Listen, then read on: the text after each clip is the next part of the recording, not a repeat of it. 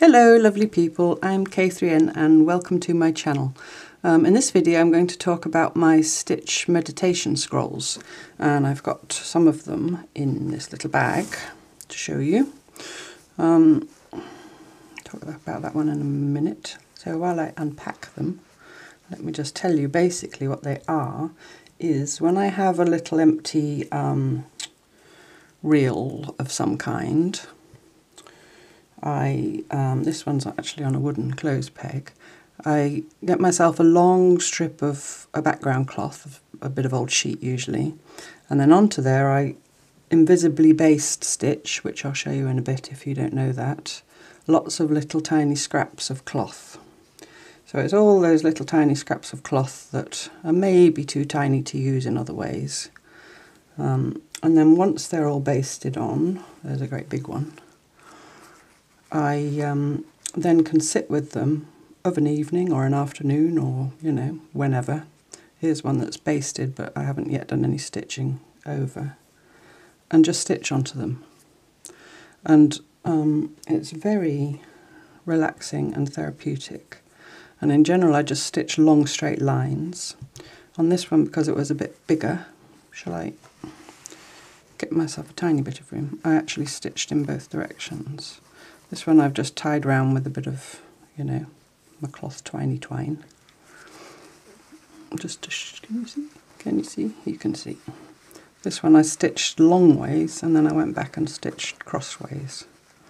And in general I pretty much only do running stitch, just because I find that the most meditative. But there you see, if there's a little edge, sometimes I just throw in some overcast stitches, and I use all kinds of different coloured threads. You'll see here it's no longer going crossways. There's a little heart, so I left it unstitched. I use all kinds of different coloured threads, and I'll show you in a minute what I call my thread nest. And even the threads are all the bits and bobs that are left, ends of skeins, or if you've stitched a bit and you know, you've got a decent length left, then that gets thrown in the thread nest. This one I haven't attached. Sometimes I attach them, sometimes I don't.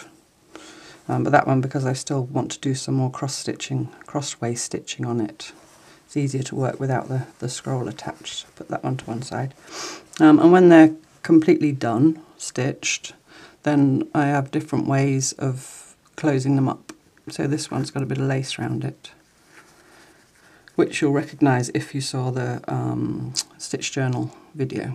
It's a bit of that same lace. So it's just more of the same basically, you know. Do you see even really odd shaped scraps, a bit of selvage, because it said 100%, I just liked it. A bit of lace. Some people make these and they're called snippet rolls, and they make something very similar with the intention then of, if you wanted something like, say, that bit there, you could put that on the edge of something, on the edge of a journal cover, or, you know, onto another piece that you were making. So they make them with the purpose of cutting bits out to use. You can do that as well, absolutely you can. But this for me is purely about the process of making them. And this one I do think yes, you see I've, at the end, because it was a peg, I made a little sleeve on the end and slid it on. I won't roll them all back up, it's going to take me hours, I'll do that later. This one I put a little button on. This was a cotton reel, a Silco wooden cotton reel that was empty. And I did a very rudimentary buttonhole. I just literally cut a little slit in the cloth and overcast round, even there with two different colours of green I see. So that's that one, with the little button. These are, like I said, they're basted but not yet stitched. So often I'll just baste them and then put them in the bag, and then I can just put my hand in the bag almost like a lucky dip, see what one comes out, and just start stitching away on them. This one I had this big old vintage hook and eye, so I used that as a closure. This one hasn't got a closure yet. I might do a closure on this later on in this video. I've got this lovely shanky shank button, you know, with the shank.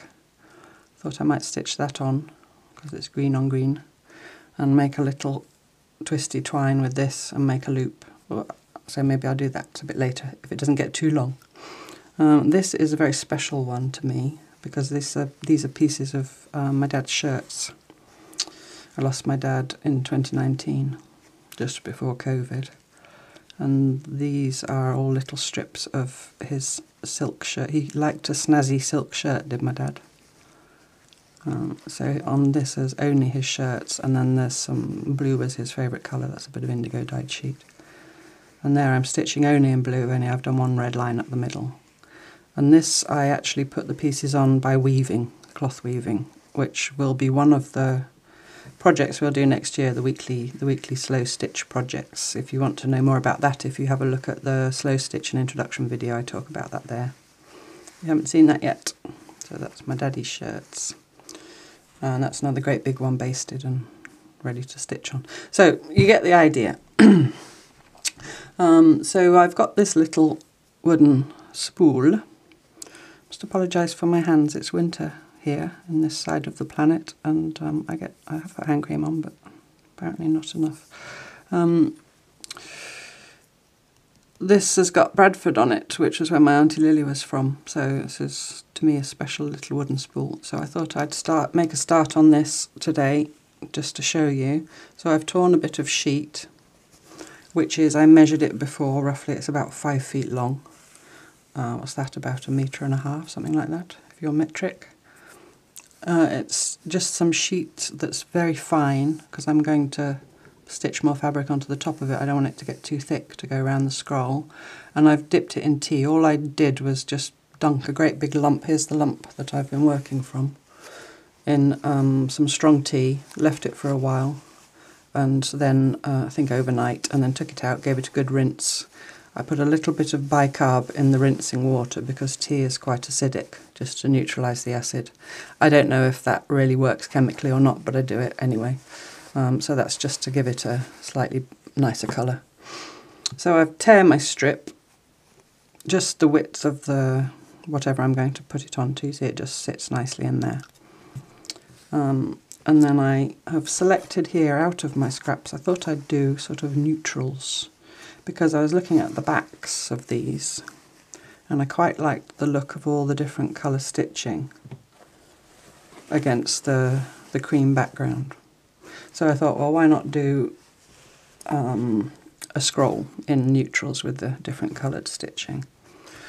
And here is my Vimto tin. Vimto, if you don't know, is, I think you still get it, it's a fruit cordial type drink that my grandmother always used to buy for us kids. I think this is a fairly modern tin, but it's retro, and I got it, believe it or not, here in France on a brocante. And in there is a thread nest. I've got bigger thread nests, but in this little tin I just put a little selection. So these are just little ends of embroidery floss and some other bits and bobs, and that's what I use.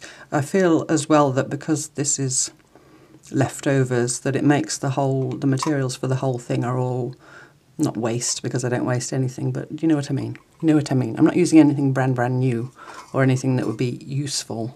I keep doing air quotes somewhere else. So my thread nest. So then all I'll do, and I'll do a length. I'm not going to do the whole 5 feet because that would literally take me days. So all I do then, make sure I'm in shot. Give myself some room because they've exploded all over my desk. Go over there.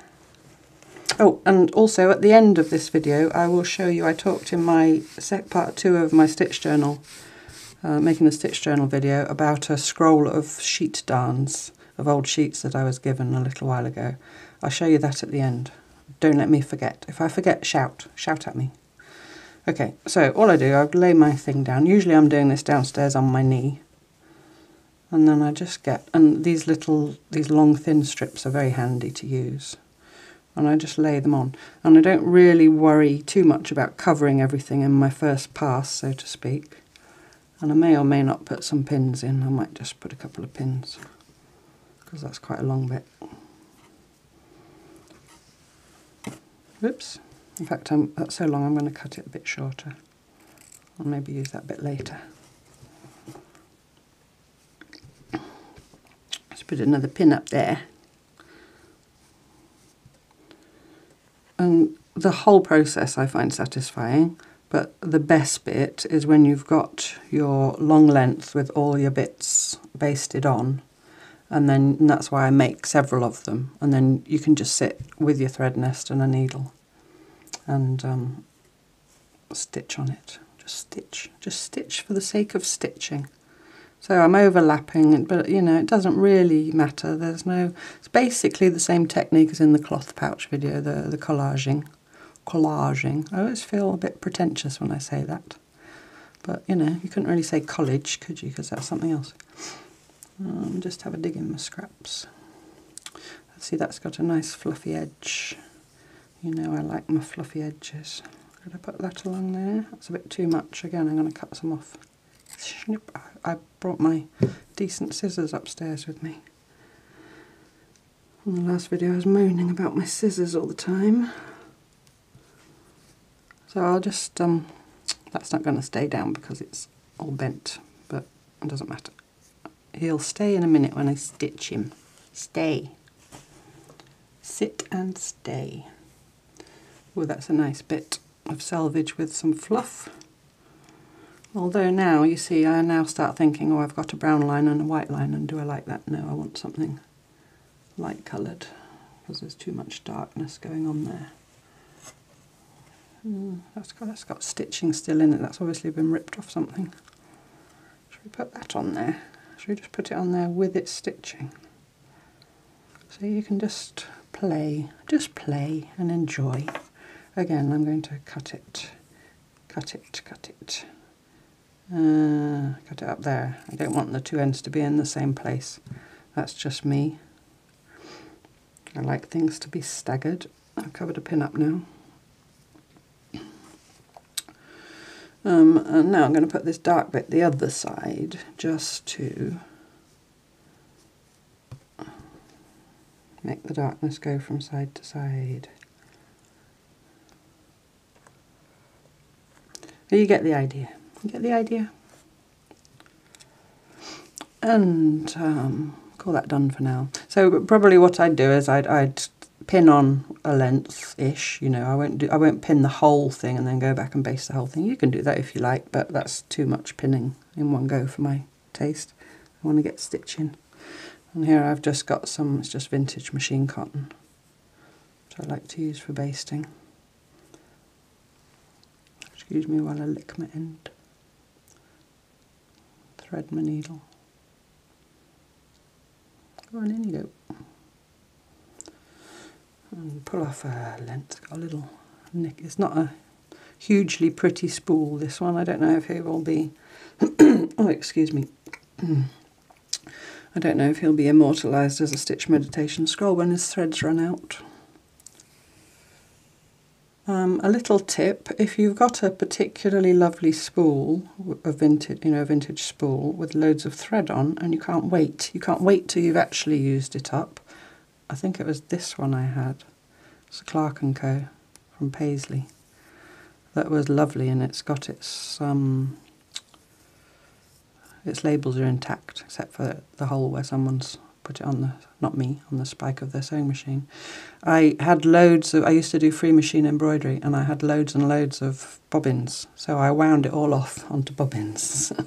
So I've got a whole box full of bobbins with that thread on, because I wanted the spool. It's just a little tip if you've got lots of bobbins. So to do invisible baste, and this is just to hold it all on so you're not working with pins. You could absolutely just go straight into the decorative stitching with the pins in place, but I don't like that. I like it to be all held down with no pins. So you see, sorry, stop rabbiting about pins and tell them the stitching. So you take a teeny tiny back stitch on the front and then a big stitch on the back. And I'm just going down the middle of that little strip just to hold it there so it doesn't need a pin, basically. Basically, how many times is she going to say basically? So a teeny tiny, can you see? Bring it up in your face. Teeny tiny back stitch, like 2 or 3 threads of the cloth. And then on the back I'm going about, what's that, about half, 3/4 of an inch. Doesn't really matter. And then you get, of course, tangled up because it's so small and fiddly. I thought do a small one, because then you can, you know, actually get some done to show. But it makes it a bit more fiddly. So I just work my way along. And sometimes, even if I've got a wider strip, I'll just go down one edge, putting bits on. So it might be the whole width or not quite the whole width or whatever, and then just come back and fill in, you know? Do you know what I mean? So you don't have to cover every square inch of it on your first pass, you can just go over and over. And if you don't have loads of scraps, you could start one with your little scraps, and then as you get more scraps, add them to it, you know, as you go along. Could be just an ongoing little project for holding your scraps.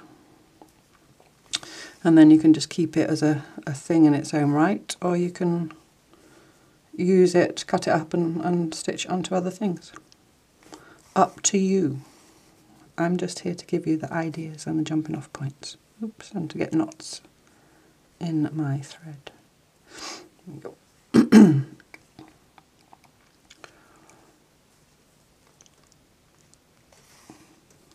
I should have maybe brought you in a bit lower so that I didn't have to hold it in mid-air. But I knew I needed a bit of room in the shot for all that gubbins I just showed you. So when I've got to the end of that little dark bit, I shall turn around and go back the other way down the other bits. But you could absolutely, you know, go from side to side. The only purpose of this is to anchor everything down and get the pins out. Operation get the pins out. And you will see, obviously, that I'm raw edge everywhere. I'm not turning, I'm not worrying about fraying. In fact, I'm liking fraying. And you can use other things than cloth. If you've got bits of lace, you could even, after you've done all the stitching, go back and sew buttons and beads on if you like that. Be aware, though, that if you want to wind it round a scroll, you see even that one, which is only cloth, is getting really wide. But isn't it lovely, that edge? Sorry, it is. Look, shh. Isn't it lovely? Shout out if you think it's lovely. So, there's the last bit.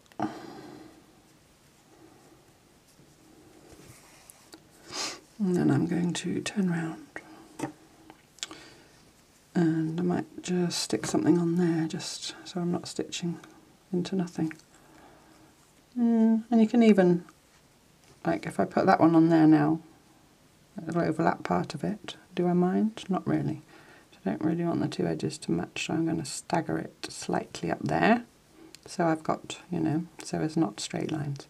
But that's just all personal preference at the end of the day.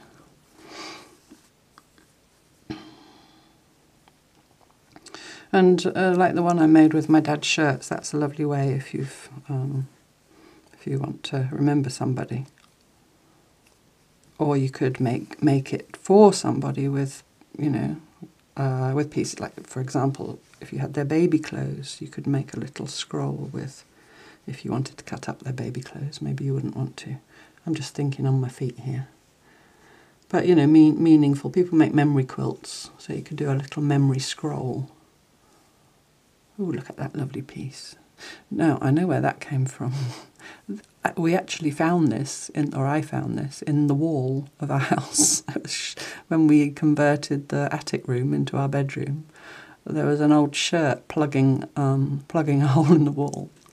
And I went, ooh, see, I'm going to make a video about where to get scraps from if you don't have lots of scraps for the weekly project next year.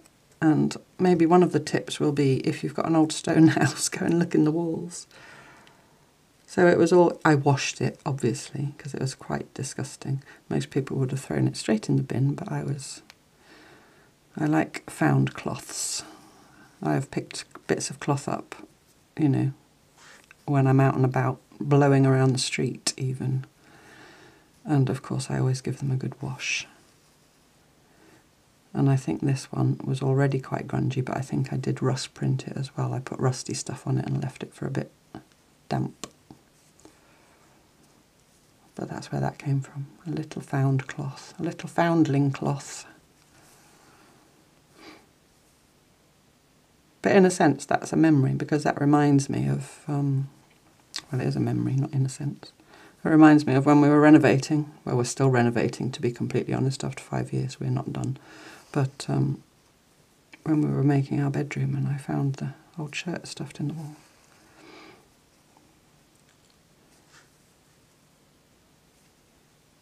And I also like that that's got already the stitching in from where it got pulled out of something else.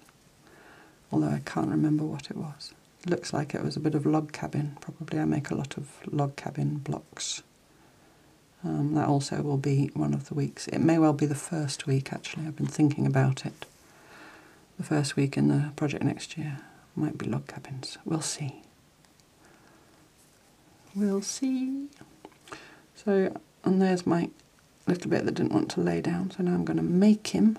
I'm going to make him behave.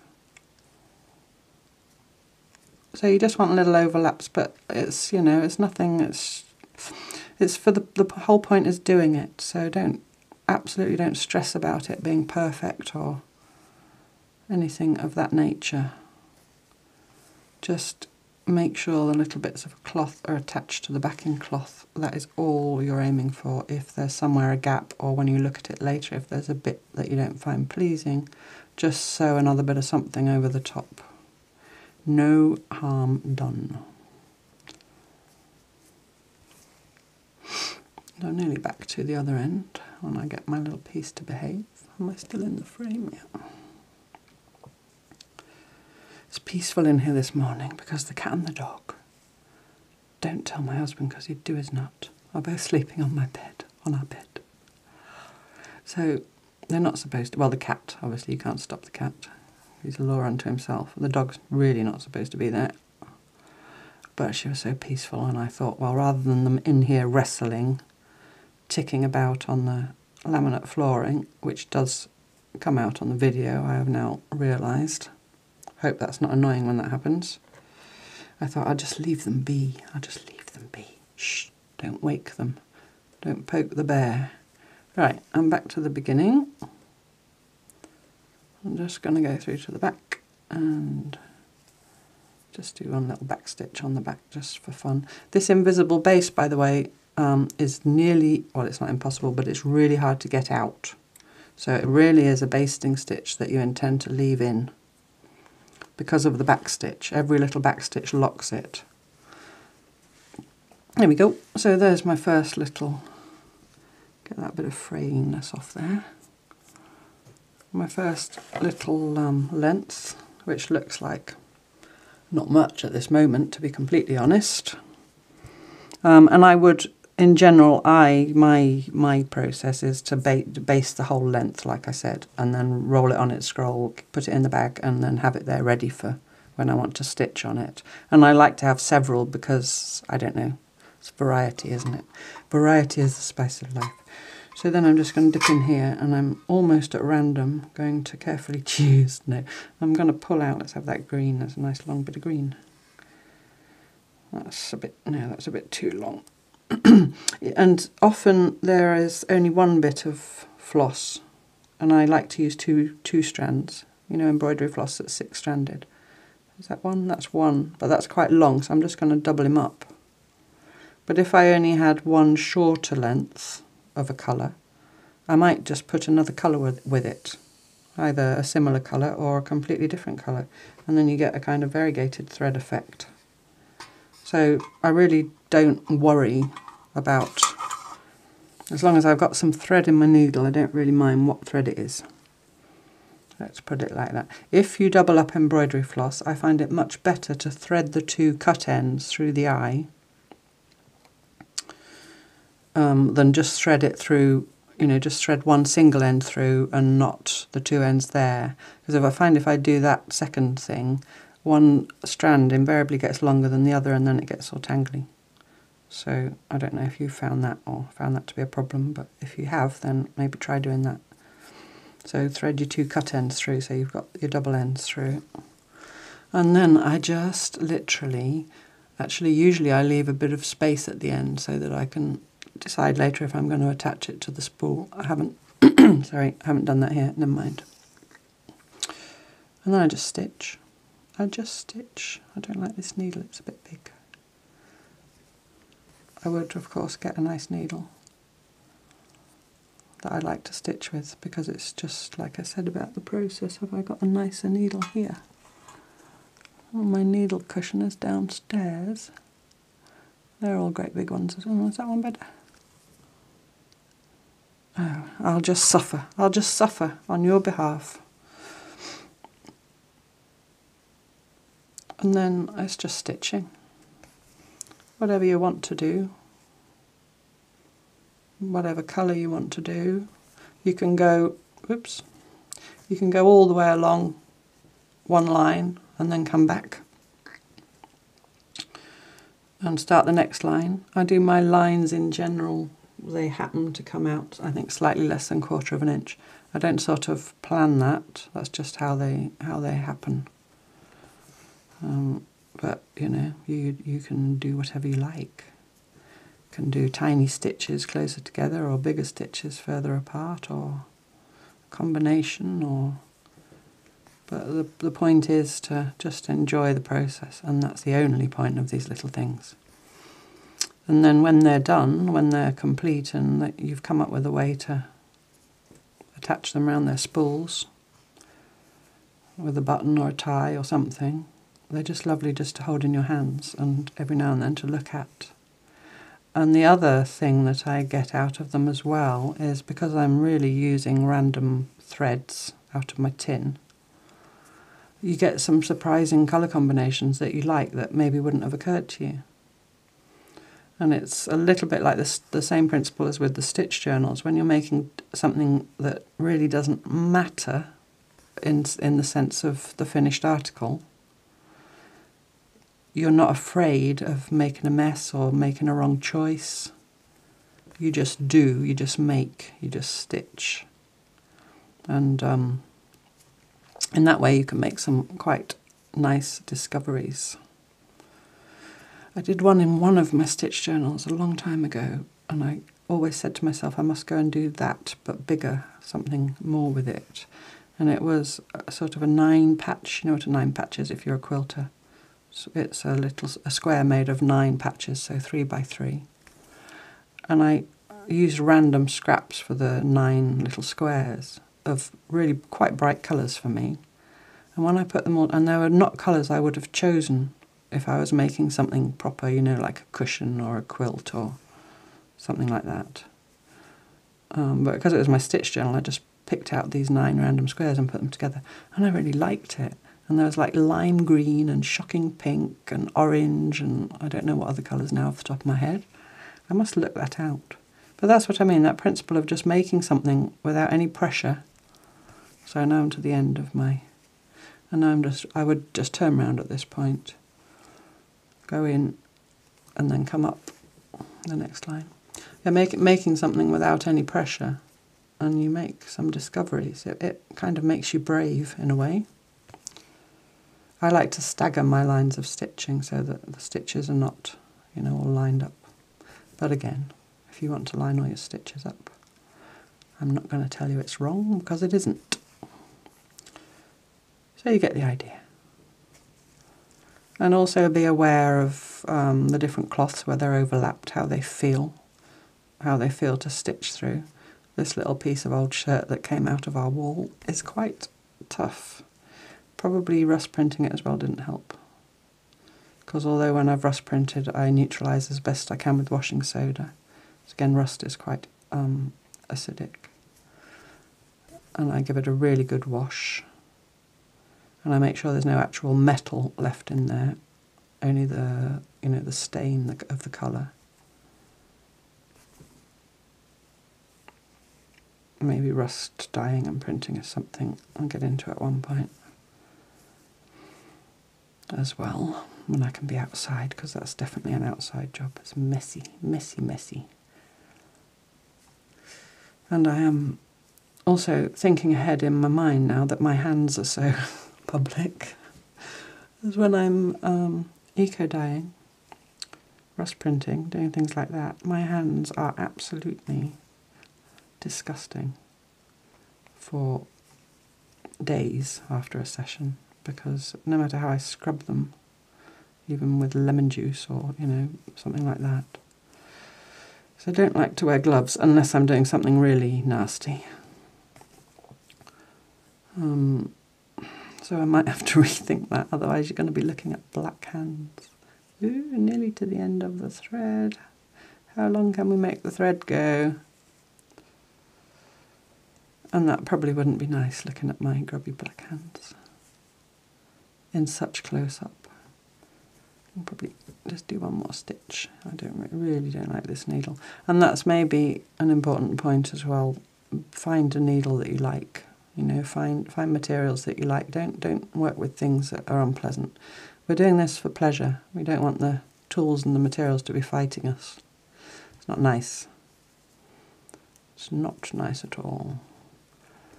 And then I just leave my tail sometimes, or I might trim it back a bit. It depends. And then I just get another colour and have that pink. I just pull it out of my nest. Can you see my nest? My Vimto tin. The proper way I think to say it is Vimto, but in the north for some reason they put in a P. Vimto. And they say it like that. Can I have a glass of Vimto, Granny? I did used to talk like that when I was much younger. Is that 2? That's also 2. I don't even know why I've got shocking pink. I'm sure I haven't bought it.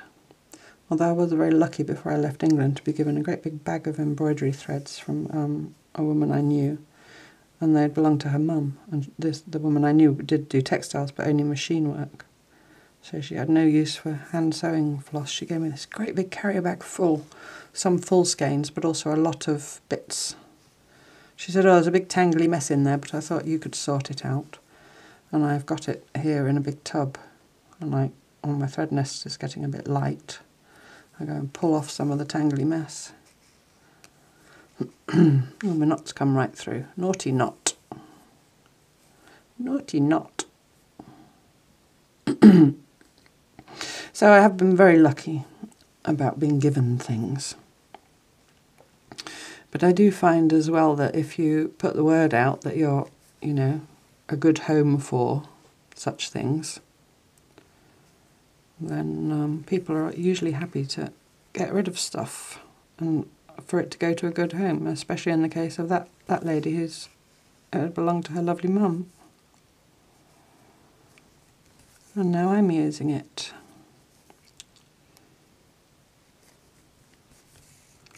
And hopefully her mum would have appreciated that as well. I know I will when my time comes, if that's where all my stuff goes. I'm so sorry. Before I start videoing, I have a good cough and clear of my throat in the hope that I can make it through.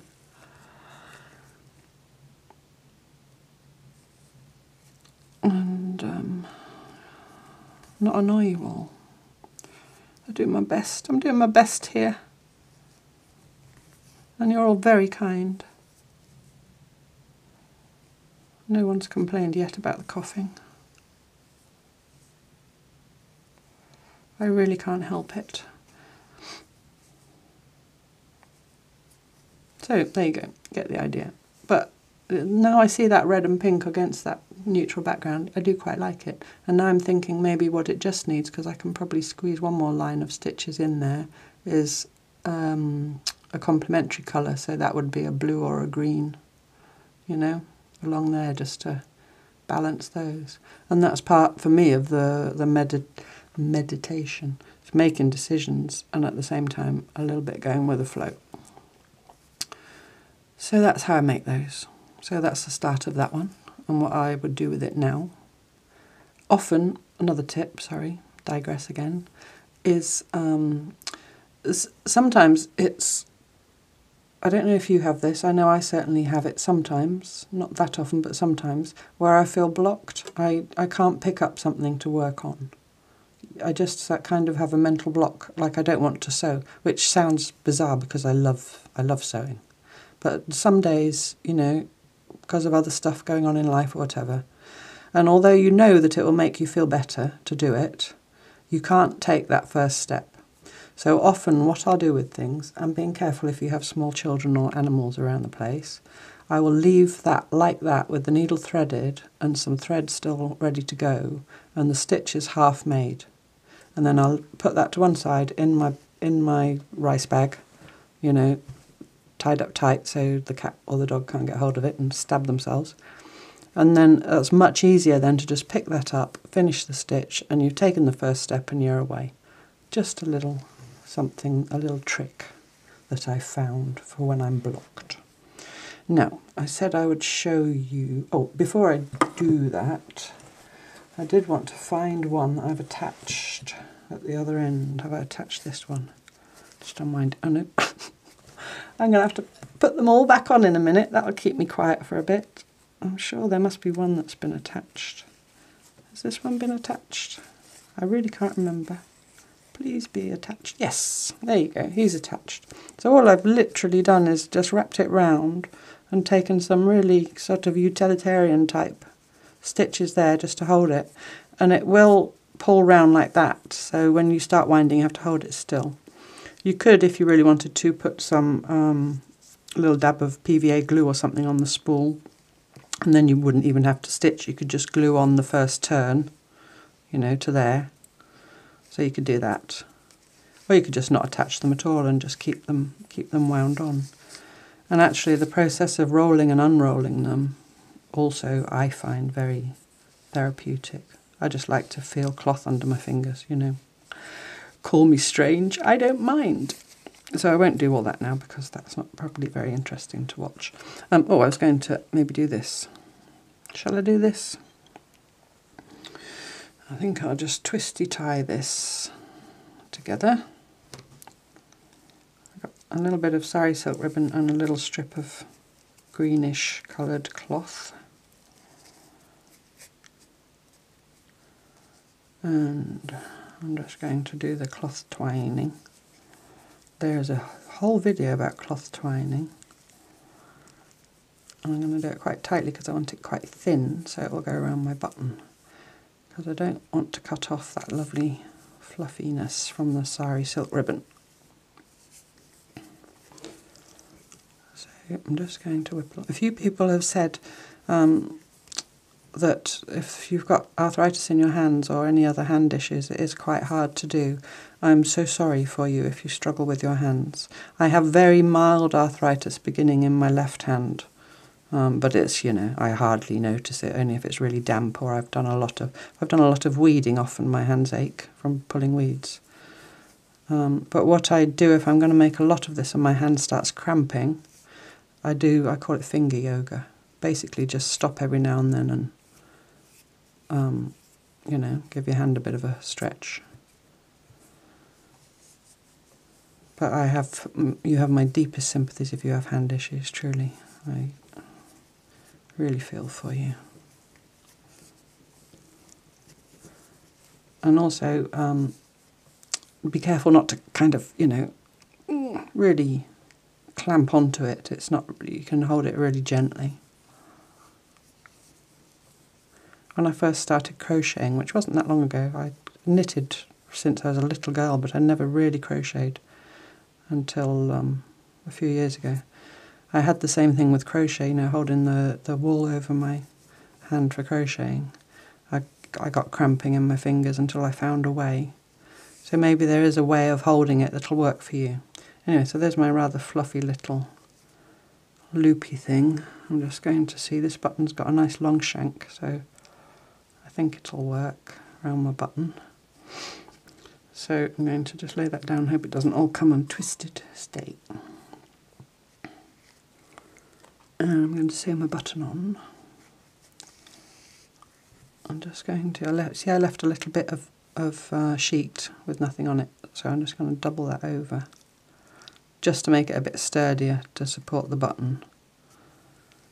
And then I'm just going to sew the button on there, like that, through all that. And I use this bit. I might double it up. I might do what I just told you not to do. And double it up and tie the two ends together. But for a little button, hopefully, I'll get away with it. So I'm sure you all know how to sew on a button. I'm just going to do a couple of stitches first of all where the button's going. I trim my little tail because he's going to poke out. I'm going to go through my shank and make sure he is go up there, somewhat central.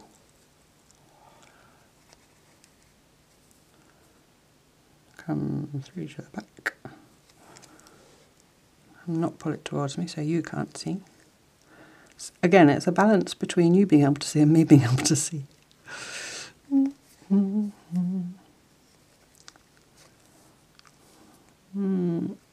This is a bit short. I shouldn't have been lazy. I should have got new thread. But we'll see. And if it comes off at one point, do you know what? I'll just sew it back on. And that'll do. That'll do, pig. This button's so nice, it is possible at one point that I shall steal it off there and put it onto something else. I don't know. We'll see. Maybe it will stay there forever. Right, just got away with it.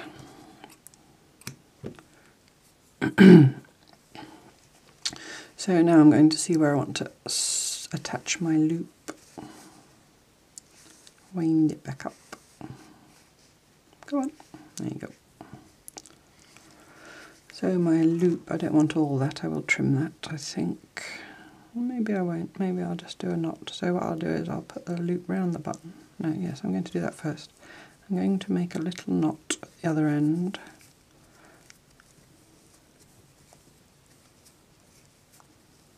Come on. Get both ends through. Pull them super tight. And I'm gonna leave that like that. Trimming things off to be even. Things don't have to be even. And it just needs to be slightly further back than it should, if you see what I mean, so that there's a bit of tension in it. So it will need to go, let's say, there. Now obviously the tightness that I've wound the scroll will affect whereabouts it goes, so it's not an exact science by any means. I'm just going to put a button in like that to mark the place. And that was a result because I didn't pin it to the next layer down. Now I will need to get some other thread. Thread. What shall we use? I'll use some of this green. I'm going to cut some off because it's too long. Too long. Now, where did I just put that needle that I was using? Do you know? Did you see what I did with it? It must be in a needle cushion. Right. Come through from the back. Because I'm keeping you hanging on and waiting. Well, you can, you know, go away and despair. Despair of me.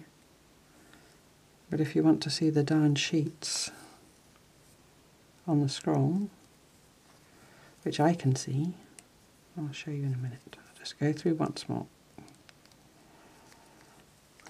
And that will do, pig. That'll do, pig. There we go. And that looks quite cute, doesn't it? And I quite like the jaunty little ends. So that's that one finished off. And now I shall clear. Have you had a good look at him? Have you seen him enough? Clear the decks a little bit and show you this beastie beast. Now these were, if you haven't watched the Stitch Journal video, I talked about it in part 2 of that, which is that long rambly hour and I don't know how many minutes of me basically blanket stitching and wittering. Finishing off my Stitch Journal, I talked about these sheets that I was given by a friend of a friend. She bought a house here in France and there was a linen cupboard stuffed with sheets, and a lot of them were really old and stained and, you know, not fit to be used as bedding anymore. And my friend said that I would be interested, so I went round there and she gave me all these lovely sheets. And when I got them home, you see they're all different kinds. That's métis, that's cotton, I think. Oh, it might be linen. That's a very coarse weave cotton. But in them, I hope you can see because they're white, there were all these darns. Can you see the darn? So I cut them all out of all this huge great stack of sheets. There's another one. There's a little, I think that's a laundry mark 44. And I patched them, depending on what size they were, into these little small squares. There's another mend there. See, some are really, that's a really rudimentary and that's quite fragile. You see my finger through it. Mend. And then coming to this, look at this one now. See how fine that is? Can you see that? And there's another quite rudimentary mend. Now, like I said, I did wash them, but they were so that hasn't come out. But it's clean. It's just stained with a monogram on it, which I really struggle sometimes to read these monograms. I just scroll through so you can admire the darnedness. You see all the darns? And I use black thread deliberately so that they sort of made little frames. And I just piece them together with, like doing English paper piecing.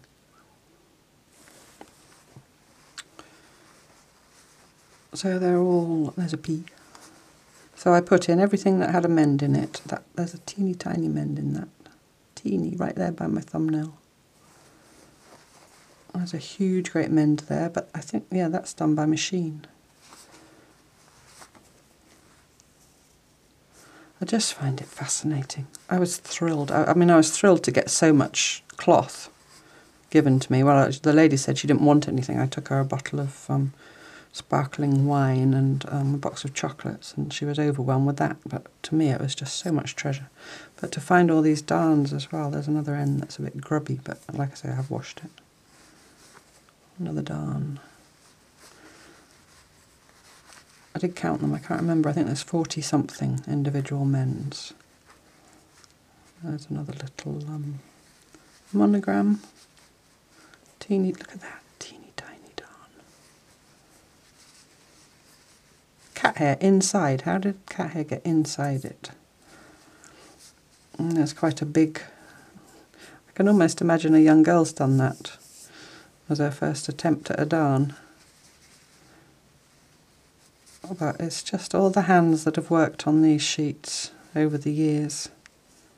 And there's some machine mending and some hand mending side by side. And that's the end.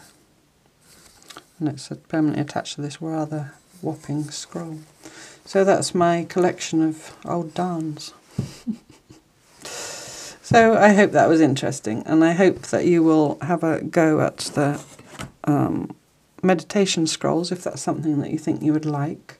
It's a nice little warm-up thing to have as well if you want to start stitching on something important, you know, something that you want to be nice. Because you do get into a stitching flow, so you could use it, you know, like an athlete doing stretches before they ran a marathon. You could do a couple of rows on your stitch meditation scroll before you went on to your actual thing. But yeah, it's a lovely practice to have. So I hope you like that. And I hope you agree that they are quite nice to look at as well.